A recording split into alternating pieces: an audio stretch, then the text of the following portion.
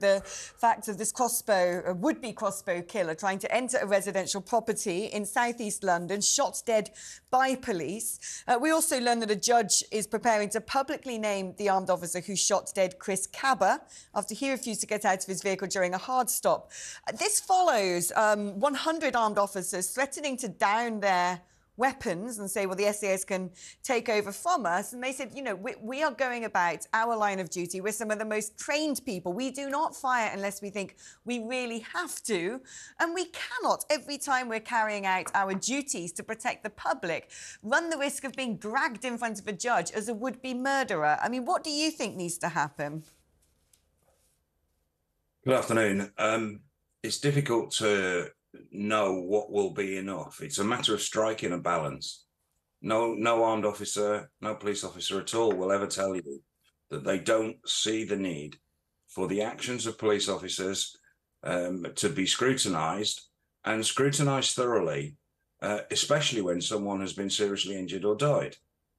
No police officer wants to operate in a world where there is no scrutiny. And common sense says that as soon as you go down that route, you start creating problems and people acting in a way which is not professional and is not. What I'd ask, though, is Sir Mark Rowley himself, the head of the Met Police, said that we are too quick to criminally investigate those who use force among the police. Do you think he is right to say that, and that we are too quick to criminally investigate police officers who might end up wounding or even fatally injuring someone? I very much do agree with what he says there. And as I say, it's a question of getting the balance right, and it's a question of how things are portrayed. It was interesting to hear the way you introduced this item, and you talked about the involvement of the IOPC.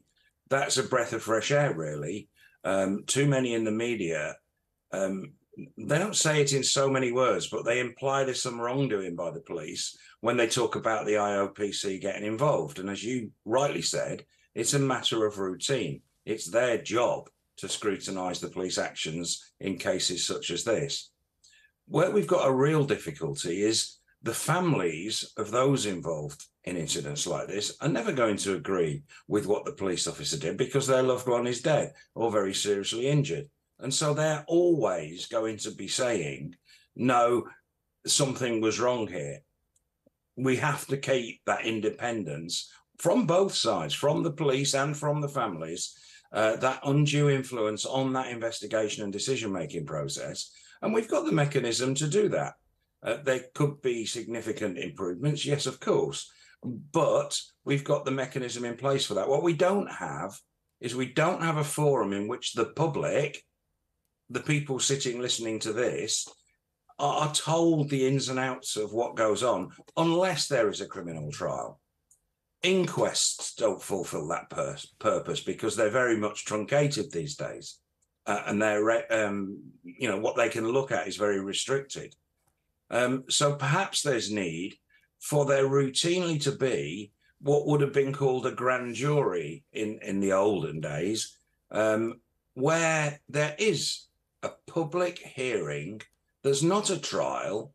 It's a public hearing where interested parties get to ask those involved, the officer, their supervisors and managers, everybody that's got any relevant part to play, they ask them about their evidence. So it's not just decided, oh, we're satisfied there was nothing wrong here, no charges, in an office behind closed doors and the public never see what went on, but it's done in a public forum. But a public forum where the officer isn't on trial, it's just a public forum for testing the evidence in a public way.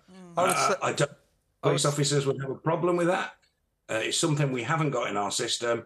It's perhaps something that we could introduce for serious cases such as this. So the problem being, Pete, if I was a police officer, I'd say, why would I become an armed police officer? I'll end up in the dock. I think we've just got to stop treating them like defendants the moment they unleash their weapons. I don't know what happened today in Southwark, this horrific crossbow incident, but it sounds to me like whoever shot this guy dead was protecting members of the public. And yet, you know, he now has probably 18 months of hell to go through. There's something wrong with that.